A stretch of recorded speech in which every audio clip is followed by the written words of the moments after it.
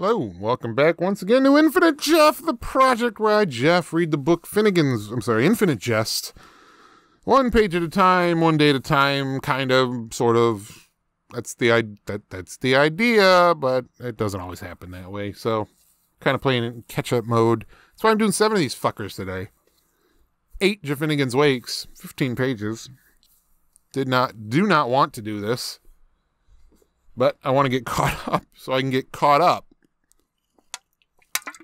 That's right. I'm getting caught up so I can get caught up. Anyway, this is page number 317. Here we go. Then proximity to his brother. Avril remembers Mario still wanting Hal to help him with bathing and dressing at 13, an age when most unchallenged kids are ashamed of the very space their sound pink bodies take up, and wanting the help for Hal's sake, not his own. Despite himself, and showing a striking lack of insight into his mom's psyche, Hal fears that Avril sees Mario as the family's real prodigy, and it does show a lack of insight into her psyche, an inbent savant-type genius of no classifiable type, a very rare and shining thing, even if his intuition, slow and silent, scares her. His academic poverty breaks her heart. The smile he puts on each AM without fail since the suicide of their father makes her wish she could cry. This is why she tries so terribly hard to leave Mario alone, not to hover or ring, to treat him so less specially than she wants. It is for him. It is kind of noble, pitiable. Her love for the son who was born a surprise transcends all other experiences and informs her life, Hal suspects. It was Mario, not Avril, who obtained Hal his first copies of the unabridged OED at a time when Hal was still being shunted around for the assessment of possible damage, Boo-Boo pulling them home in a wagon by his bicuspids over the fake rural blacktop roads of upscale Weston, months before Hal tested out at whatever's beyond eidetic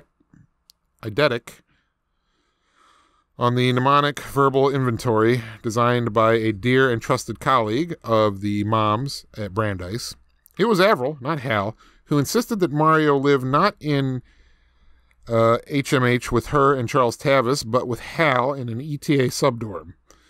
But in the year of the dairy products from the American heartland, it was Hal, not she, who, when the veiled legate from the Union of the Hideously and Improbably Deformed showed up at the ETA driveway's portcullis to discuss with Mario issues of blind inclusion versus visual estrangement, of the openness of concealment the veil might afford him, it was Hal.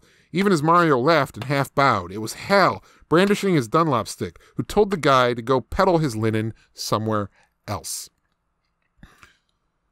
We got a page break. It's the 30th of April / the 1st of May, year of the dependent adult undergarment. Be nice when I don't have to say that anymore.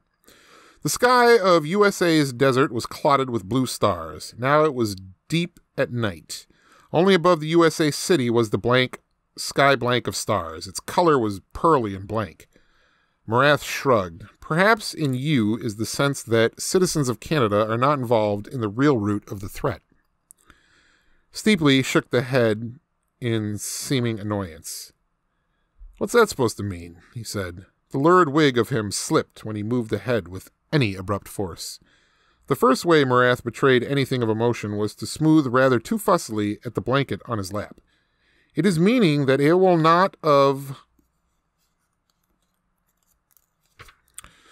All right, that was page number 317 of Infinite Jests.